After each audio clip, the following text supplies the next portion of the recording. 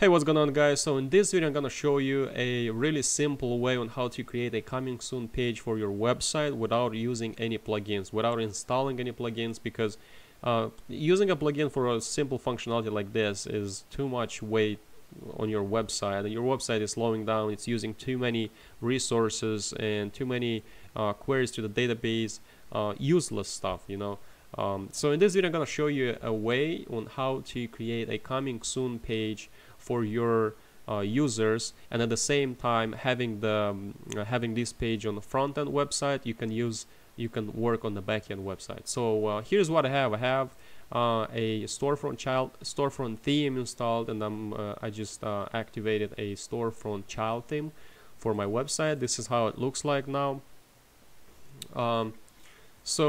This is I opened my VS Code in my storefront child theme folder, and what I have here is functions.php file and the style.css file. These two files are the most important.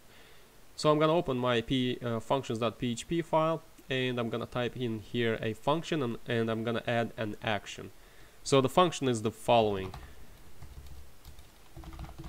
We have function, let's say code. You need a prefix just to make sure this function name is not being used by any other plugins on your website.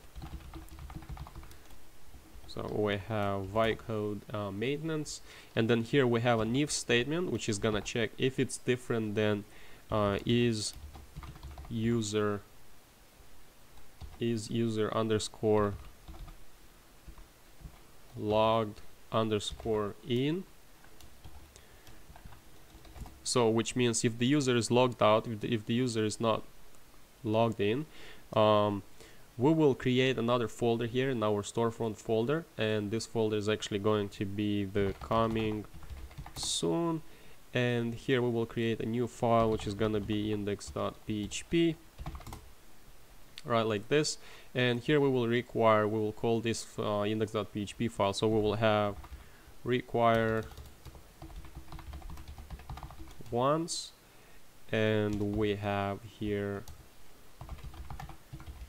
coming soon / index.php, like this, index.php. And then we have die function, which is gonna prevent the execution of any other codes below this function. And then here we just add an action, and the first parameter is the action type, so this is going to be get header, and then the second parameter is the function name, the functionality we call in this get header hook.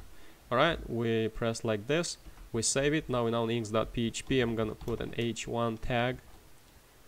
You can actually make it an HTML. Let's do it an HTML5 page, and the title coming soon, and in the body section we have an h1 tag that's gonna say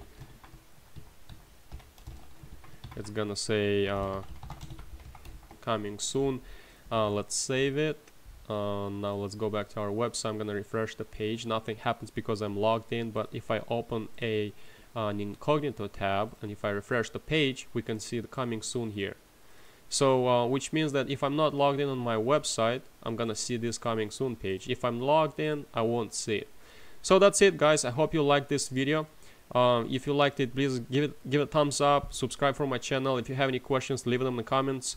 I don't have any repository for this code because it's really a small snippet here. You can just pause the video and copy it. Yep, thank you very much for your attention, and I will see you in the next videos.